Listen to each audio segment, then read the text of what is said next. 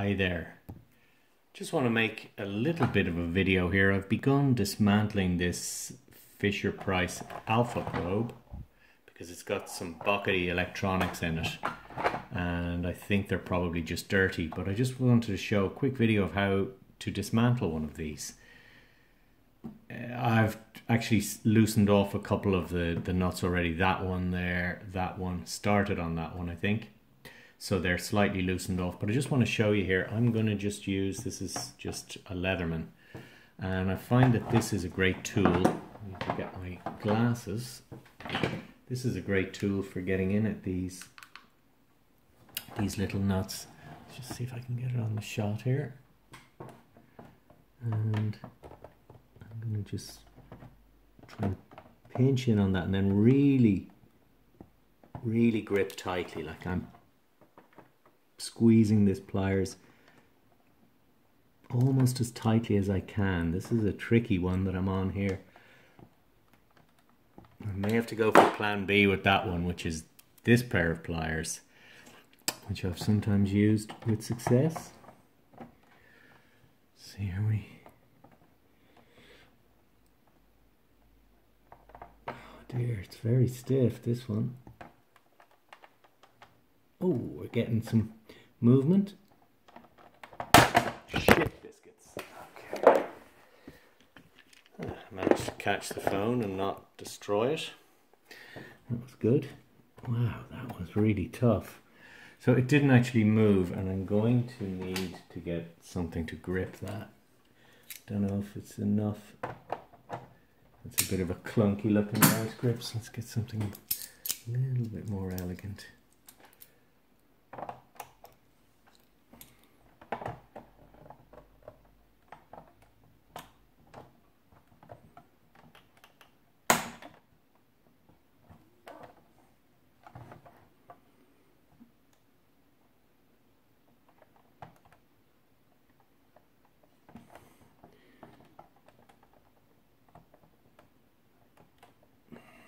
This is a really tough one. Don't know if you can, if I maybe get the camera in here might be better.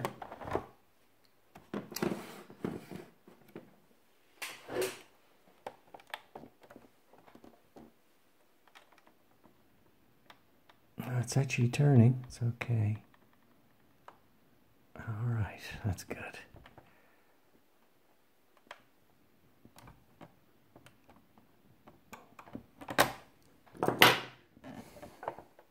Now, what's annoying when you have to bite on with a vice grips like that is it kind of slightly... See, can I zoom in here? Forgive my appalling camera work here. I just thought I'd share this with you.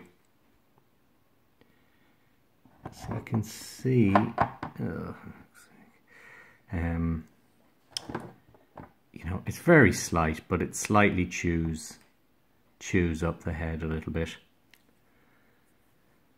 Anyway, I'm just going to zoom back out. And I'll continue and see how I get on with the others. A couple of them just came out really quite nicely, so I'm going to just turn my camera around there. This is a bit awkward. I haven't really thought through my camera angles too well. Just want to see.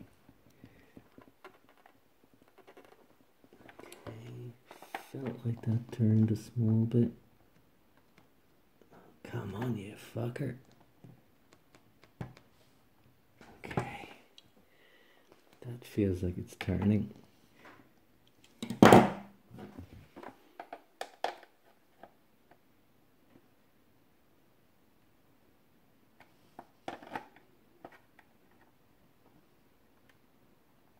Yeah. So sometimes they turn pretty nice. My trick has been, this is only the second one of these I've ever done, but my trick has been to apply as much pressure to the pliers as possible. Whew, it's tricky. So I still got a couple to do. Like this one here. No, that one I've... Ooh.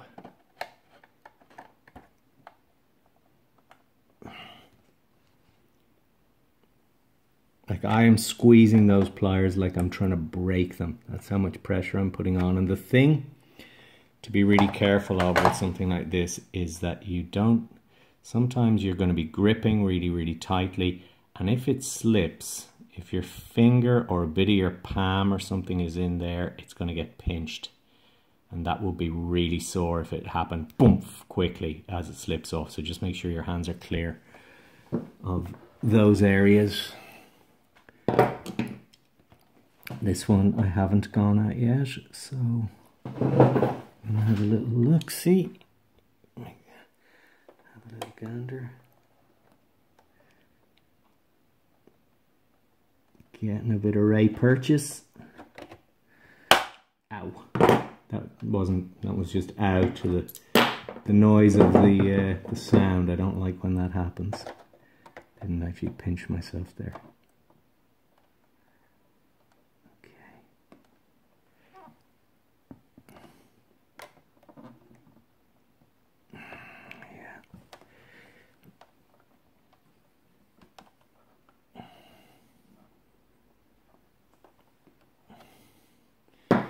Now, that's most of them. There's still this one here, which I don't think I've done anything on yet. If I was doing this, I'd probably have the Alpha Probe on my lap as a kind of a way of holding it.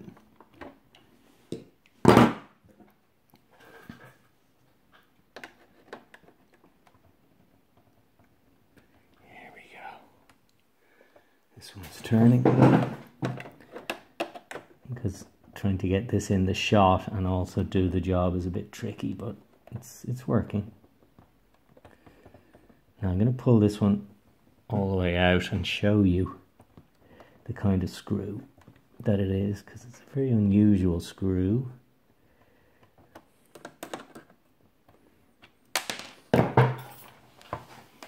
It's a bit like if you've ever taken off the little flathead screws that hold a lot of these Fisher-Price toys. Look at the sharp angle on that, the threads of that. So what that means is that it takes probably only about 2 rotations of the, well, let's see, like two full rotations is all it takes to remove that whole screw. But it also means that each rotation requires a lot of grunt to get it out there. So the trick is to grip really, really tightly, if you can, to make sure that your fingers or it'd be kind of this part of your hand will be the part that would be likely to get pinched in the pliers, you know, if they slipped. Okay, so I'll get the rest of these out, and then I might just continue the video and show you what's cooking inside. Okie doke, so I have removed all of the screws, and this is my system for how I know which screw goes where. They are actually all the same, except 1 or 2 of them have little bits of the plastic from the screw housing on them. So nice to be able to just put the same screws back in the same holes they came out of. When I took out the last one, the whole thing, just this top piece just came apart. So I will be giving all of this a good cleaning. The reason why I was taking this apart is because its sounds aren't working very well. So let me just come and show you that department of it all. So that comes up. It's absolutely amazing how, obviously it's a little bit grotty, but how clean it is for being as old as it is. 30 odd years old or whatever. Here are your buttons.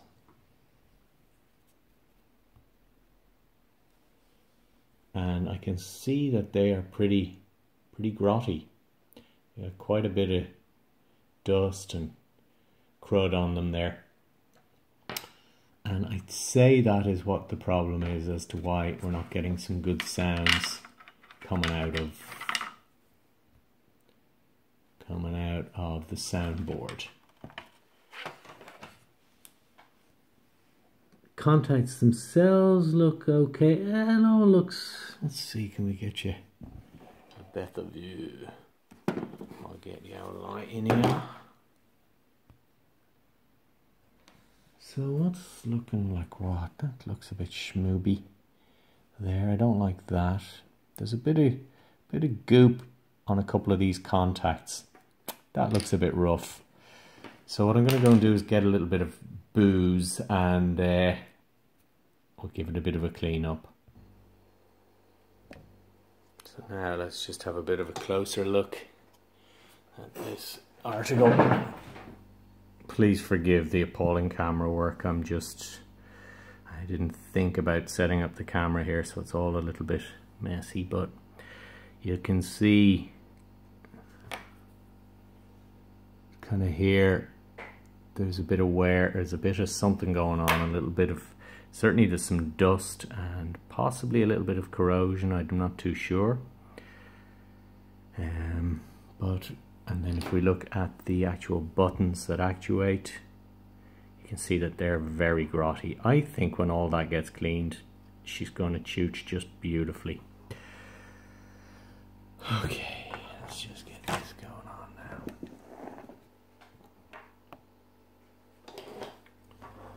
Alright. So let's see if I can give you a demonstration. Where's my battery? Where are you? There you go. Okay.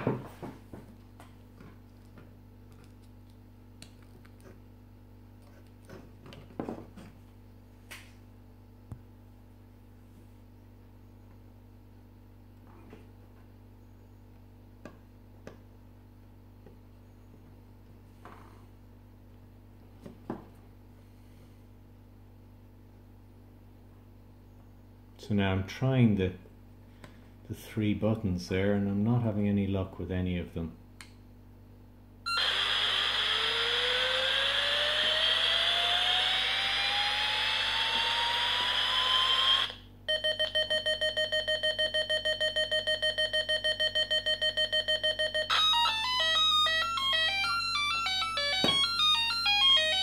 Tell me you don't love those sounds. Look at that bit of dust just jumping around.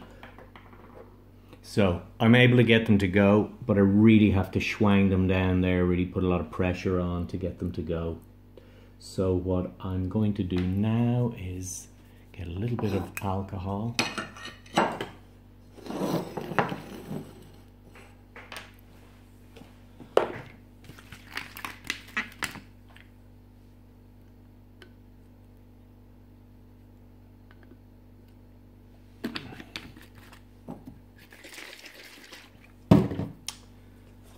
Cotton bud, and I'm going to just clean this circuit board.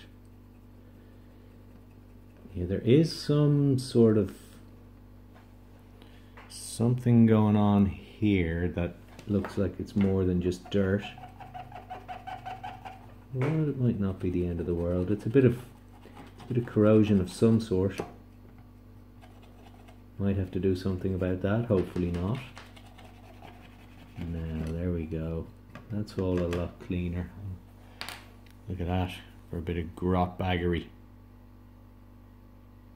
See all that grime and schmoo that came off. So we'll give it another little go.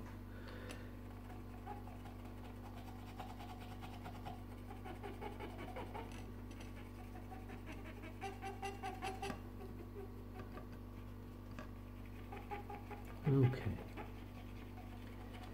there are the kind of business ends of it all there, and I'm going to get another one of these cotton buds. Let me just show you here. I think I might have shown you already, but this is all very dusty and grotty as well, so we give it a good cleaning too.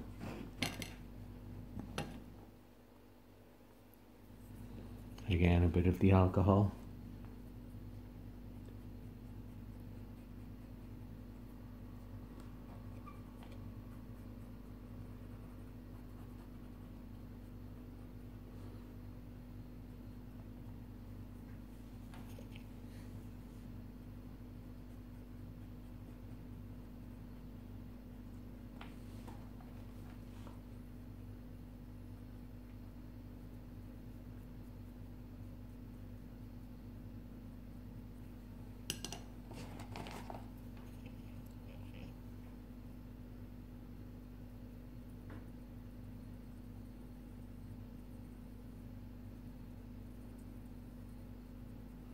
And soon we'll know. And by soon I mean right now.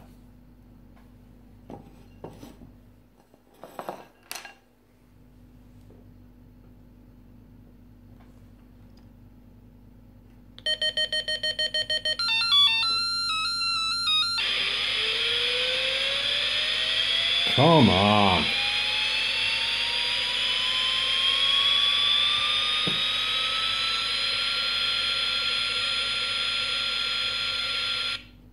It's amazing. Just that little bit of cleaning just gets them all working again. And I'm going to clean the whole thing a lot better, but I'll just show you these buttons should work great now.